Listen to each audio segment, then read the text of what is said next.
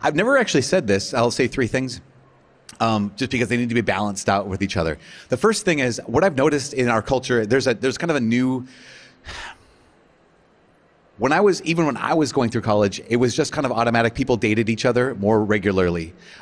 They pursued relationships and seemed like people really cared about relationships. They wanted to have a relationship and actually went on dates, and then dated each other and then got married. And I don't see that happening as much. It seems like young people who believe they're called to the vocation of marriage are like, I just kind of hope it happens.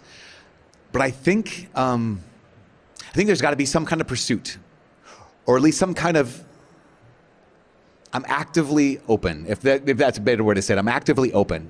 So there's something I'm doing about this.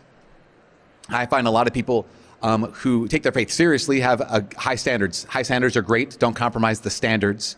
At the same time, we recognize that we have to be actively open. I'll say that, actively open. So what does that mean? Well, if it was someone who's discerning a call to religious life or to priesthood, that means I'm checking out seminaries. I'm checking out religious communities. I am talking with people. I'm actively pursuing this, even though if I'm not sure yet. There's no one there there's not a love connection yet. That's not a problem, but I'm actively open is what I'm trying to say. Okay, so that one, at the same time, to not allow your prayer to be dominated by discernment.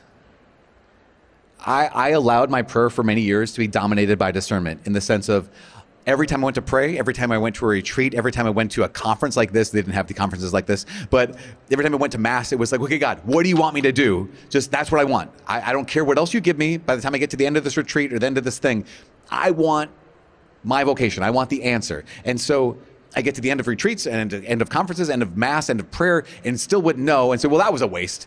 I didn't get what I wanted. So kind of spoiled brat, kind of but I want to Oompa Loompa now, Daddy. Like that kind of a situation where it was, I missed out on all the graces God was giving me.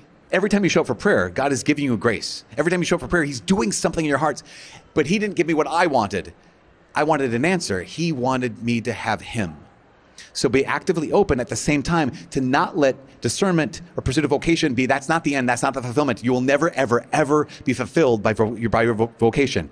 That's simply your path to get close to Jesus. But you can get close to Jesus even not in your vocation, or else you wouldn't be here right now. The last thing is, what do I do when I don't know? I'm actively open. I'm not letting it dominate my discernment, but dominate my prayer. So what do? I'd say don't panic. I remember there was a young man who, I knew him in college. He graduated college, went to seminary. After a little bit of time there, he left seminary, started dating someone, thought she's the one. She broke up with him, and he was like, no, what do I do? Because he's bopping around. He's like, I tried seminary. I tried this person I thought was going to be the love of my life, this whole kind of thing. And then he just calmed down and he said, okay, if God calls me to be a priest, I'm going to need to be a man of virtue. If God calls me to be a husband, I'm going to need to be a man of virtue. If God calls me to be a priest, I'm going to need to be a man who prays. If I'm going to call to be a husband and father, I need to be a man who prays. Nothing's keeping me from becoming a man of virtue now, because that's who I need to be, no matter what vocation I'm in.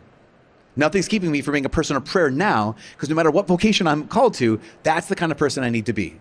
And so to realize that every one of us, whether we know our vocation or don't, whether we're in a vocation or not, we all have to, whenever we show up, we have to be a person of virtue. When we show up, we have to be a person of prayer.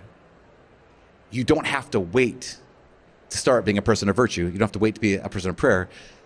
But in fact, do your future self a big favor by becoming a person of virtue and a person of prayer now. So actively open. Don't let discernment dominate your prayer, but be a person of virtue now.